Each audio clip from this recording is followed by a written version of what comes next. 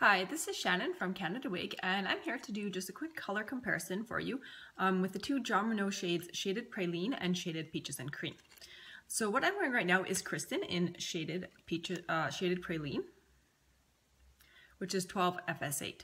So you basically have the dark 8 root with the blend of the blonde and the platinum highlights for your main color there. So just a really pretty blonde. I feel like it's a little bit cooler of a color, so if you have cool skin tones, this one will work really well for you. So let me just show you the close-up color there. And then what I'm going to be showing you next to this one is the Rachel in Shaded Peaches and Cream. And this one is 14/26S10. So let me just grab that.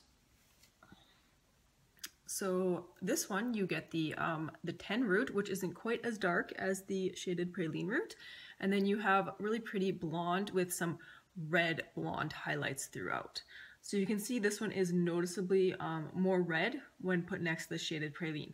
One thing I do want to say is right now this is daylight. I do have a lot of light coming in, but it's not direct sunlight.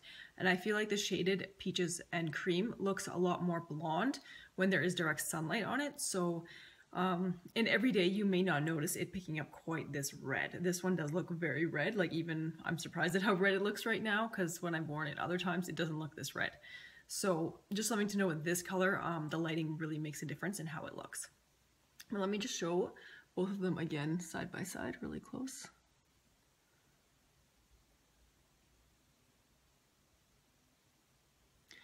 This one also is definitely a much warmer color, where this one is a much cooler color. So also take that into consideration based on your skin tones and what color you think will look best. So overall, this is the color review comparison for Shaded Praline and Shaded Peaches and Cream. I hope this was helpful. If you want to see more pictures of these two colors side by side in different lighting, be sure to check out the blog post, which is in the link below. And you can see those photos, and that might help give you a bit better of an idea how they compare next to each other. So hope you have a great day.